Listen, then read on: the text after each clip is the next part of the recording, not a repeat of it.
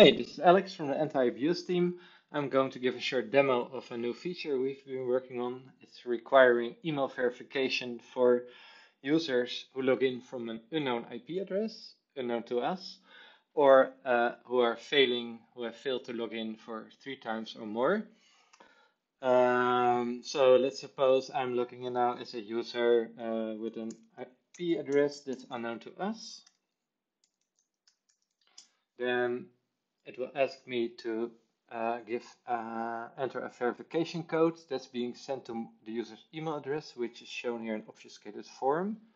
Of course, this field is going to have some format validations, and also if I enter the correct format, it will verify, of course, the code.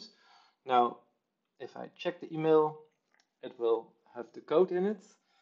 Let's suppose this code is sent more than an hour ago, then it will be invalid. So for the sake of this demo, let's set the time it has been sent back an hour. It will say it has expired. Now we can also resend a code, and then the user will get a new email with a new code. And if we enter that, then it will show a verification successful page with an automatic redirect after 3 seconds to the URL, the dashboard URL of the user.